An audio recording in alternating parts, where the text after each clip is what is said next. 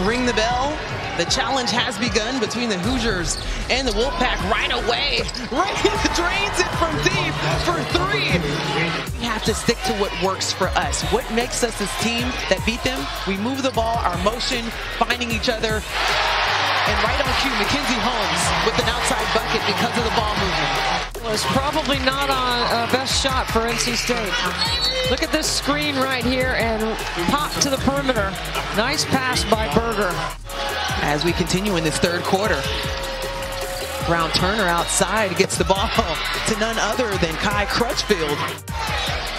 And Westmore said, I, in my 32 years, have not coached a team. They didn't have one offensive board. Challenged them to be better tonight. And that second chance opportunity by Penang gets Jones another in, but she misses everything on that shot. And Diamond Johnson is coming out of the pack, pushing the pace, finds Perez. And that's a big bucket, especially in transition. IU still trailing one. Diamond Johnson can't get that one to go. Big time rebound for Jones. And you better count the bucket. What about the emergence of Kayla Jones in this second half? Kayla Jones.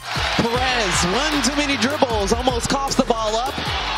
5 on the shot clock. They have to heave it. Kayla Jones from outside. And what a Perez shot by Jones. But NC State is maintaining right shoulder with that left half hook. That might have been one of the easiest buckets I've seen her get tonight. As Diamond Johnson gets the steal, dishes it off to Perez, and they get the bucket. Less than 20 to go. Berger from outside, long two. Good news for Grace Berger, though. She did make her last 2 shots. But the not so good news is that her toe was on the line. Big win on the road for the Wolfpack.